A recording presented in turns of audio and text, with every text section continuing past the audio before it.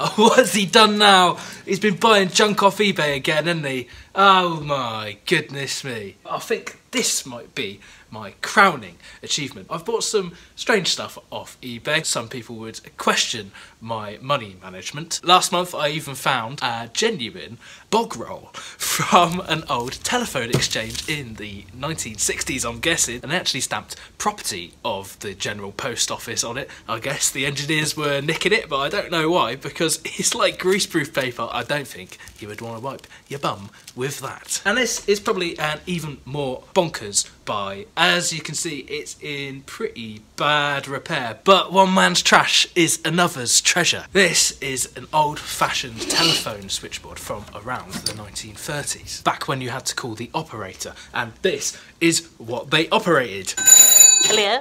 Mr. Bell, please. Alexander. Certainly. Patching you through now. Ahoy hoy. Operators would be wearing a headset like this. I've heard that it was possible for the operators to actually listen in on the conversations. Strictly forbidden, of course, but handy if you want some of the local gossip. Those photos were out of a series of pamphlets, the Post Office Engineering Department's technical pamphlets for Workmen. And I've got a whole collection of them that came from one engineer, G.E. Ross. Quite amazing things to look through. They've got annotations and little stuck-in addendums. Some of them date back to 1919. And I've put scans up on the Patreon. These manual switchboard systems were in use before the advent of automatic exchanges. Almond Strowger, the man who invented the electromechanical switches used in the step-by-step exchanges, was working as an undertaker, and the wife of his biggest competitor worked as a telephone operator, and whenever someone phoned in asking for an undertaker, she would naturally connect them to her husband, and so Strowger was losing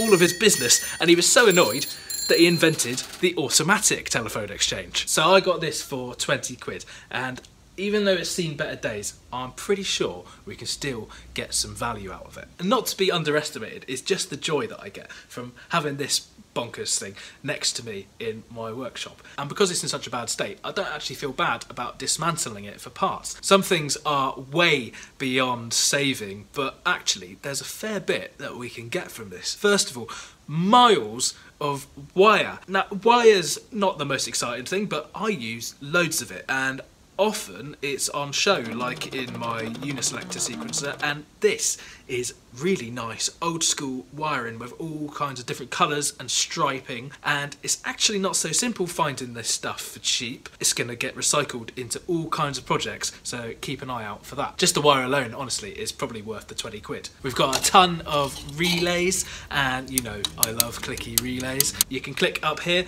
to see my clicky relay module demo. We have a magneto. You put a lever in there, turn it, and that generates the electricity needed to ring the telephone bell at the end of the line. Very cool. And we've actually got a bell. And I've seen these go on eBay for 20 quid alone. There's a General Electric company 300 ohm resistor. This is more like a Beretta, just like a light bulb really. The tube is filled with hydrogen gas and there's an iron wire for it, just like the filament in a bulb. And as electricity flows through the wire, it heats it up and that increases its resistance. So it can self-regulate the current passing through it, stabilising the effect of fluctuating supply voltages, and it's completely passive.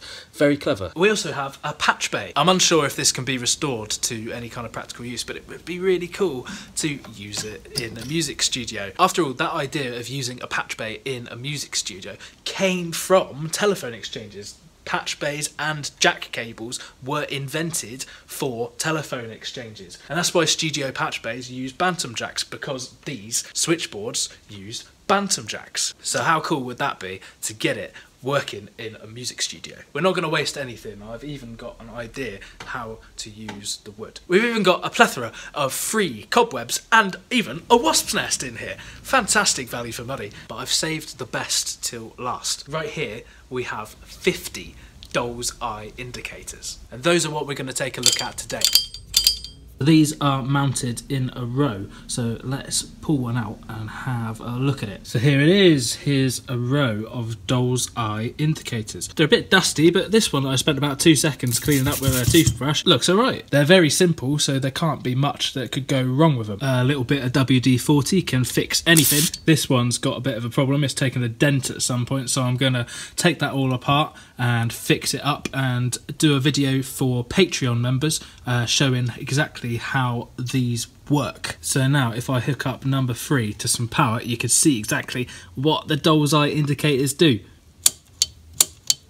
And you can see why they call them doll's eye indicators. Now I've got the power routed through my 1606 electromagnetic switch module, and when I press the button,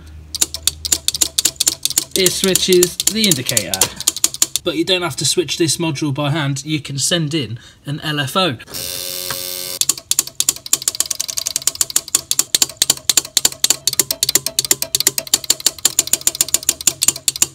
Okay, so I'm going to go away now and fix up all of these indicators so that we can do some awesome stuff with them next time.